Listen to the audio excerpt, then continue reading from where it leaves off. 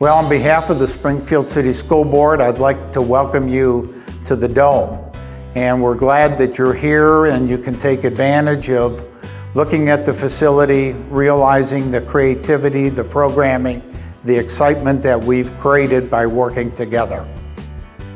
The Springfield City School District operates the Dome as a hub of connected learning. We are connecting youth to the community, and in the process, we are helping youth develop the skills they need to be successful in school and after they graduate. One of the most exciting things about the Dome is the fact that we are on the cutting edge of offering programming, offering a facility that very few communities in the state and probably in the country are able to offer. A part that I really enjoy here is that we're part of a national network. We're part of a couple national networks that allow for us to share and collaborate with people in spaces just like ours. I started coming here because I was like, well, this is a really fun place, it seemed, and I thought that I could do a whole bunch of new things here. Coming to the Dome, there's a lot of equipment, and it's like nice, good equipment that you can use. And when you see that and you start using it and you get better and you get more proficient at recording and editing the audio clips, then it goes from being a hobby to something that seems more realistic and something that seems like you can actually do it as a profession. So I started coming to the Dome as an intern working in the MakerSpace. We did summer camps with middle schoolers, and that was very fun. I heard about what transpires at the Dome from some flyers that had been distributed at my son's school. It read something about MakerSpace, that it conducts itself on Tuesdays and Thursdays, told us the grade levels that it was available for, and ever since then we seized the opportunity every time it's presented to us. Every time my children come to the Dome, they want to invite someone. So not only do I bring my two sons to the Dome, I probably end up usually with a carload of children. So I think the best part of my job is the fact that it's so student-centered. If we don't have something that a student really wants, we find a mentor to teach it. We find curriculum. We find all that. We get the resources. We basically scour the community to figure out how we can get it here for these students because it's something that is interesting to them and it's going to help them grow. So being a mentor is not the same as being a teacher.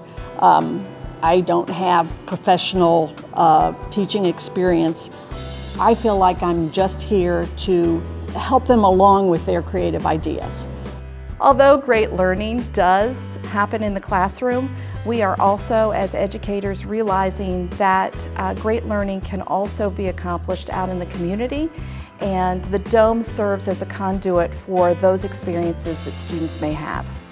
One of the greater appreciations that the MakerSpace offers is because children don't realize that they're learning. The approach is fun, it's out of the box, and they appreciate it. The Dome is the hub of innovative learning for our community. The Springfield City School District offers 4 unique makerspaces, a bike shop, the YOUmedia Digital Learning Lab, flexible learning spaces, meeting rooms, and the state-of-the-art John Legend Theater. Clark State Community College's food science program, including a food science lab, is here too.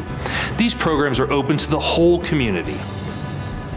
The mentors here are really, really wonderful people. Me and Miss Antigone are it's like we've known each other forever.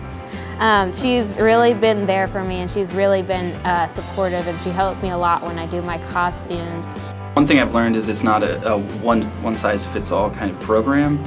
Each student is different, so I need to basically curate my instruction based off of their personality. So getting to know the students on a one-on-one level is extremely important to knowing when I should give feedback and when I should just let them troubleshoot on their own.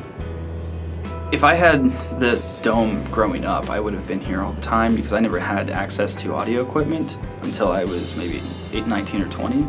Seeing how the students collaborate with one another really just gains a better perspective for them and their talents and whatever their pursuit is. So, like, when I first started, it was kind of small time, you know, recording with the voice memo on your phone at the park.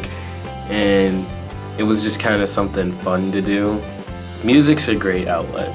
You can deal with a lot of things and you can deal with them in a lot of different ways.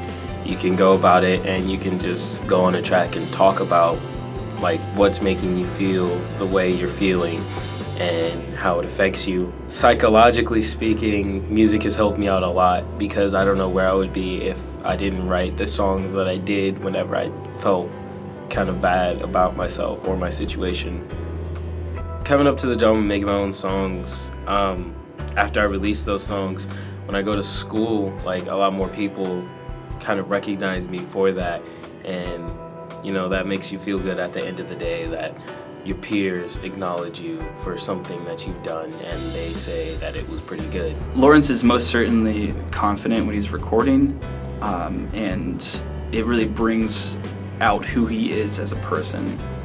He was complimented by John Legend last week, so I think he's going to wear that proudly the rest of his life. As an educator, it is important to me that my students know what they want out of life. The Dome provides them opportunities and experiences that cannot easily be accomplished in the classroom. They become more independent learners. They see their strengths and their weaknesses.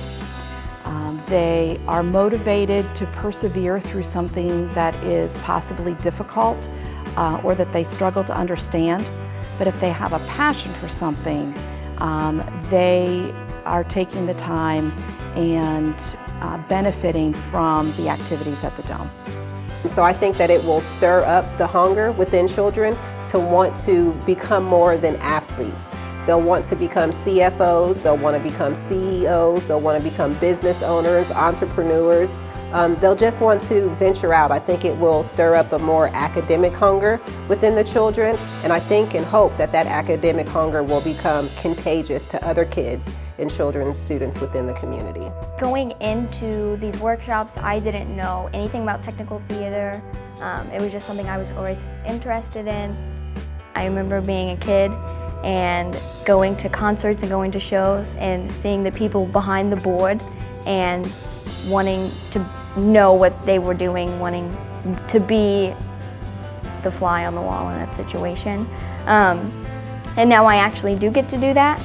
I started off just going to the workshops. There are 6 in total. And then once I finished the workshops, I started interning, and I just grabbed onto every single show I could. And now I actually work here. Now I think I know a pretty good amount.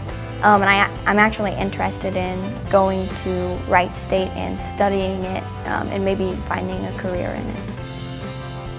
Once you see the students participating, the professional development taking place, the collaboration between a variety of entities, I think you too will be excited by what we've created in our community.